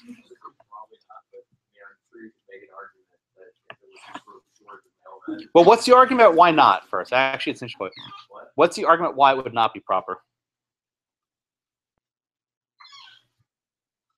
Because it wouldn't be. Is it appropriate to make people be mailmen? It wouldn't be necessary and proper. Yeah. Could you hire more people without conscripting people? How? Increase incentive. Wages, right? If you don't have enough mailmen, pay them more, right? You don't need to go conscript people into the postal service, right? So there's actually a check, though, right? So they can't do anything they want. It has to be both necessary and proper. All right, so everyone get the idea of an implied power. This always throws students for a loop, but it's not actually that difficult. Okay? So here we have the question then, in McCullough, of can Congress charter a bank? can Congress charter a bank? It's not like Bank of America, you know, on the corner, right? This was the Bank of the United States. And in the very first Congress, right? In the very first Congress, imagine the situation. The Congress passes a bank charter bill. President George Washington, right, the father of our country, is asking his advisors, is this constitutional? And on the one hand, you have Thomas Jefferson, right, the Secretary of State, telling him one thing. And on the other hand, you have Alexander Hamilton, who's the Secretary of the Treasury, telling him something else. What's George Washington to do, right? And by the way, Jefferson was being advised by Madison, right? So you have basically three of the most important figures in American history, or four actually, in one room, and they're deciding how to resolve this. Washington went with Madison. I'm sorry, Washington went with Hamilton, as he often did. So what is the actual conflict here? So now, is that William? William, we just read through Article 1, Section 8. Took us, a minute to read through it. Is there any clause in Article 1, Section 8 that says Congress shall have the power to establish a bank? There's no bank clause. So can Congress establish a bank? So which clauses in the Constitution do you think perhaps are most useful to the government to explain why they can charter a bank? Which clauses? Just go through. Yeah. You may not think about this, but when you write your check to the IRS, you're basically sending your money to a federal bank. It's the Treasury. We don't have cars back then. So wouldn't it be, convenient to collect taxes in Maryland to have a bank in Maryland? Right? That makes sense. Yeah. What else, Sean? I'll go right down the road. What other provisions of the Constitution, Article 1, Section 8, may be used to justify the collection of, the establishment of a bank? What other provisions? No, Sean. Sorry. He said land collect taxes. That's good. What else?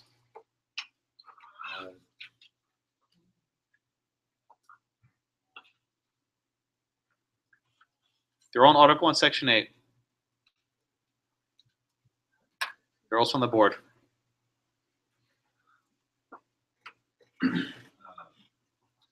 Borrow money. Borrow money. Why is borrowing money? Why would it be useful to have a bank in order to borrow money? So that. Yeah. Right. In order to have credit, you need to have deposits somewhere, and actually having a deposit with a bank and a vault and gold inside is useful to have, a credit. Not to give it away. The next one is regulating commerce. Right. If Congress wants to have some sort of interstate trade arrangement, it would make sense to have a branch of the United States Bank in each state. We don't think about this today, but originally people were hostile to the federal government. Right. They couldn't rely on the state bank even trusting them. In fact, this case was the state tried to tax the federal bank. That's how this case even arose. Another one, to coin money. That makes sense. We can have mints printing coins in each state in the federal bank. So we have, 4 or 5 different provisions of the Constitution that, support the idea of creation of a federal bank. Now, yes, sir. I have a question. The text uses the term incorporate. And it's my understanding that the charter of a bank and incorporated bank are two separate transactions. Close enough. So, The same. is it used interchangeably? Yeah, don't worry about it. It's the same thing. So, is that John? Yeah. So, John, let me ask you this question, right? So we have here this power to collect taxes, this power to coin money. So we ask ourselves, is it necessary to regulate commerce to have it? Absolutely necessary. Is it absolutely necessary to coin money to have a bank? Is it absolutely necessary to have a bank in order to lay taxes and collect taxes? Okay. This was the argument of Jefferson and Madison.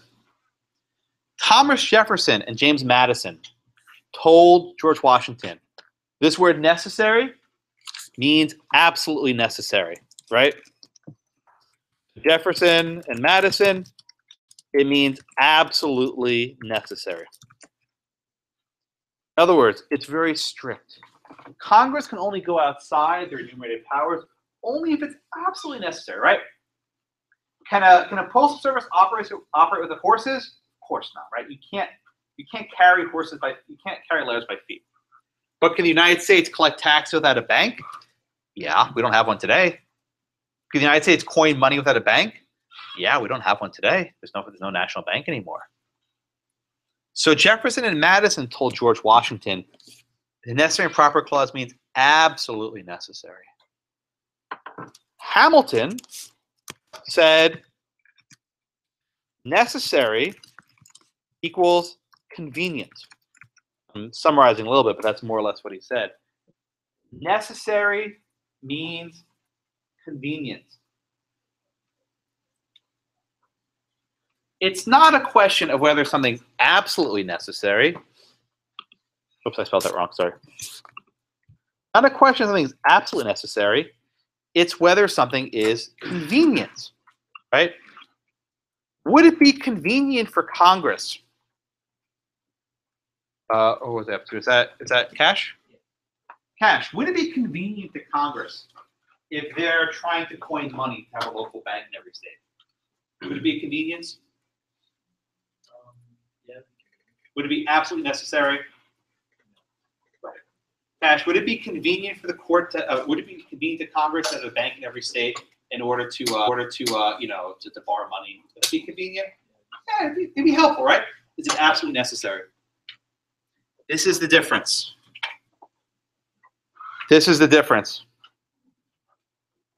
Okay? The difference is Madison and Jefferson said absolutely necessary. Hamilton said convenient. Okay? Who's right? Alexa. Who's right? James Madison or Alexander Hamilton? Which Federalist author is right? I mean, this is like the debates we're having, right? Even 200 years later, we're debating with the Constitution. These guys, 2 years after they wrote it, are still debating about what it means. It's a crazy thought. Alexa, who's right? Hamilton or Madison? Why is Hamilton right? Because the hot Broadway show. I mean, why is he right? There's no show about Madison. My God, he was a short, sickly guy. It's true. He was very sickly.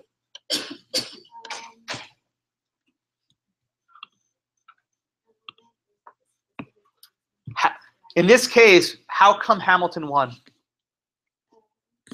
Why did Hamilton win this one? This wasn't before a court. Why did Hamilton win? Who made the decision here?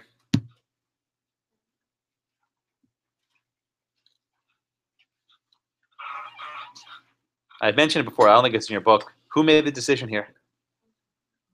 Who are they working for? Who are Hamilton and Jefferson? George Washington. The reason why Alexander Hamilton won was because George Washington agreed. George Washington was the president. He could have vetoed the bill and killed it.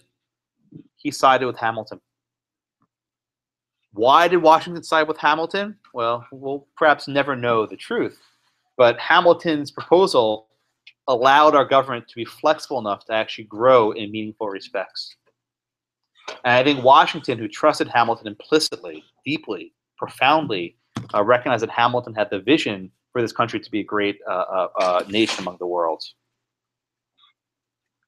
So Washington sided with Hamilton, and he signed the first Bank of the United States into law. This is one of the great debates. If you actually go online on YouTube, I think did I put it here? Yeah. I'll maybe play it after class if you want to stick around.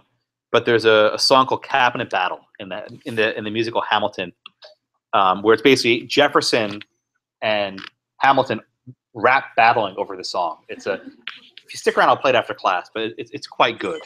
And it actually is fairly accurate the way the debate went as far as rap goes. No, the Hamilton Broadway show was so accurate. I couldn't believe it. I'm actually trying to do an educational piece on it. It's strikingly accurate. I was very pleased with it.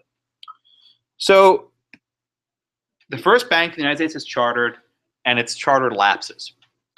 A second Bank of the United States is put into effect. What happens then is a constitutional crisis.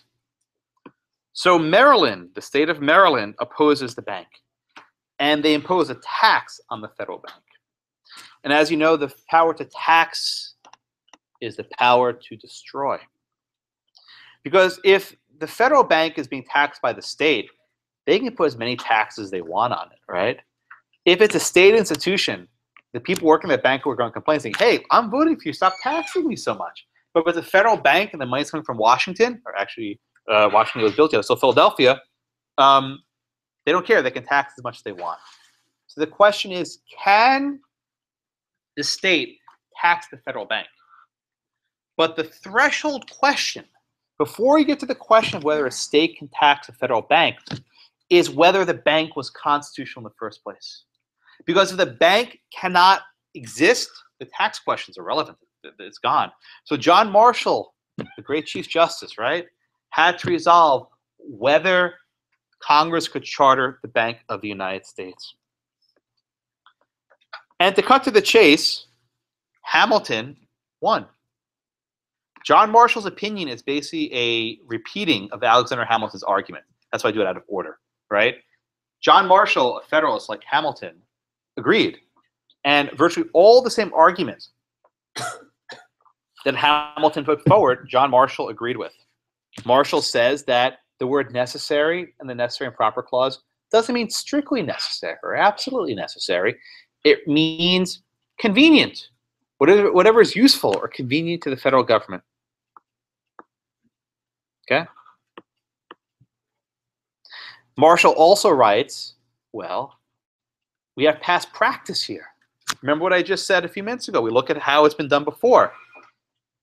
If the very first president, George Washington, and the very first Congress thought that the bank was okay, that's good enough for me, right? Who am I to second guess George Washington and Alexander Hamilton? Even though he was second guessing Jefferson and Madison, right? I mean, it's surreal to think about, but you know, these are the sorts of debates that happened. Marshall also discusses this idea of the sovereignty of the people, right? Because in effect, this takes away the power of Maryland. Because if in fact Congress can charter this national bank, that removes the power of Maryland to regulate stuff in its own borders. Now today we want to think about, so what, right? You have a federal post office in every corner. But back then the idea of having a federal building in a state was a big deal, right? People did not want these federal officers in their borders, especially those that are beyond the reach of its laws. These people cannot be taxed by the state. Interesting question, can you put state property tax on a post office? So the answer is yes, and it's really complicated why. But it was actually an entire big deal of how you can actually put a property tax on a building that's a federal post office. It's actually fairly complicated. But the short answer is yes. So in effect, Marshall and Hamilton agree. There's implied powers.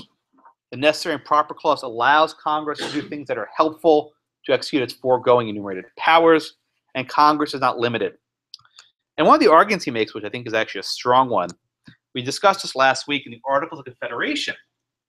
It said, each state retains its sovereignty, freedom, and independence in every power, jurisdiction, and right, which is not by this Confederation expressly delegated to the U.S. Constitution. So it said basically, whatever is not expressly given to the federal government, the states retain. We don't have that in our Constitution. It doesn't say expressly. In fact, it's the opposite. Powers that can be implied, Congress has. So Marshall also said this is a much broader understanding of power as well.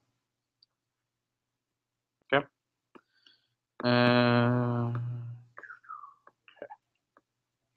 So in the end, you know, first, the act to incorporate the bank was constitutional. The branches of the bank are convenient for Congress to regulate commerce. They're convenient for Congress to coin money. They're convenient to lay and collect taxes. And second, Maryland cannot tax it because this federal institution is supreme. Right? We cannot give state institutions the power to destroy the federal institutions.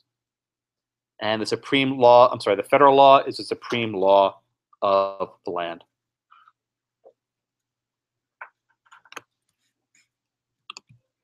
Okay. Questions on McCulloch? Questions on McCulloch v. Maryland? This topic always trips up students for reasons I don't fully understand. But even though we have a system of enumerated powers, Congress still has the powers that are implied from those enumerated powers. Okay, I think of enough time. I'll play the video. It's a really good song. It goes quickly, and there are no captions, so try and pay attention. Hope we can hear it. Ladies and gentlemen, you could have been anywhere in the world tonight, but you're here with us in New York City. Are you ready for a cabinet meeting? Huh? It was actually in Philadelphia. That drove me nuts. The capital of the United States was in Philadelphia, not Washington. Not New York, but it works in the movie. The issue on the table. Secretary Hamilton's plan to assume state debt and establish a national bank. Secretary Jefferson, you have the floor, sir. Life, liberty, and the pursuit of happiness. We fought for these ideals, we shouldn't settle for less. These are wise words, enterprising men quote them. Don't act surprised, you guys, cause I wrote them. Now, but Hamilton forgets. His plan would have the government assume state debts. Now, place your bets as to who that benefits. The very seat of government where Hamilton sits. Not true. Oh, if the shoe fits, wear it. If New York's in debt, why should Virginia bear it? Our debts are paid, I'm afraid. Don't tax the South, cause we got it made in the shade. In Virginia, we plant seeds in the ground. We create. You just want to move our money around. This financial plan is an outrageous demand, and it's too many damn pages for any man to understand. Stand with me in the land of the free. Pray to God we never see Hamilton's candidacy. Look, when Britain taxed our tea, we got frisky. Imagine what's gonna happen when you try to tax our whiskey. So the first battle is over taxing of whiskey, so Shays Rebellion. You, Secretary Jefferson. Secretary Hamilton. Hamilton's up. Your response. Really good. Thomas, that was a real nice declaration. Welcome to the present, we're running a real nation. Would you like to join us? But stay mellow, doing whatever the hell it is you do in Monticello. If we assume the debts the union gets, a new line of credit, a financial diuretic, how do you not get it? If we're aggressive and competitive, the union gets a boost, you'd rather give it a sedative? A civics lesson from a slaver. Hey neighbor, your debts are paid because you don't pay for labor. We plant seeds in the South, we create and keep ranting. We know who's really doing the planting. And another thing, Mr. Age of Enlightenment, don't lecture me about the war. You didn't fight in it. You think I'm frightened of you, man? We almost died in the trench. Well, you were off getting high with the French. Thomas So Jefferson was in France in the Revolution, so Hamilton was actually a commander. Jefferson always hesitant with the president. Medicine, there isn't a plan he doesn't jettison. Madison, you mad as a hat, so take your medicine. Damn, you in worse shape than the national debt is in. Sitting there useless as two shits. Hey, turn around, bend over, I'll show you where my shoe fits. Excuse me. Madison, Jefferson, take a walk. Hamilton, take a walk. Then reconvene after a brief recess. Hamilton, sir, a word. You don't have the votes. You don't have the votes. You're gonna need congressional approval, and you don't have the votes. Such a blunder. Sometimes it makes me wonder why I even bring the thunder. Why he even brings the thunder? You want to pull yourself together? I'm sorry, these Virginians are birds of a feather. Young man, I'm from Virginia, so watch your mouth. So we let Congress get held hostage by the South? You need the votes. No, we need bold strokes. We need this plan. No, you need to convince more folks. Well, James Madison won't talk to me. That's a non-starter. Winning was easy, young man. Governing's hard. They're being intransigent. You have to find a compromise. But they don't have a plan. They just hate mine. Convince them otherwise. And what happens if I don't get congressional approval? I imagine they'll call for your removal. Sir, figure it out, Alexander. That's an order from your commander. That explains it better than I ever could. Thank you all so much. Have a good week. I'll see you on Tuesday.